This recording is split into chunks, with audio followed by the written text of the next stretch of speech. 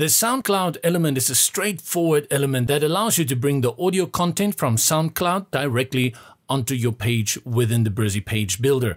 And it's as easy as going up to add elements and then looking for the SoundCloud element over here, which is available in both the free and pro versions of Brizy.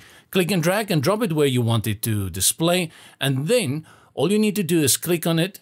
You will see the SoundCloud icon over here, and the first thing you will need to do after clicking on it is to go find the link.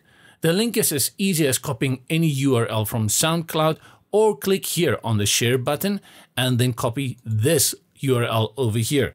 Copy and then go back, highlight that text and paste in your URL. And you will see it will update very quickly. A few options that you have here. You can display it in this landscape mode, or if you want a bigger icon over here, you click here and you will get a bigger thumbnail, or the thumbnail in the background like this with your track displayed here at the bottom.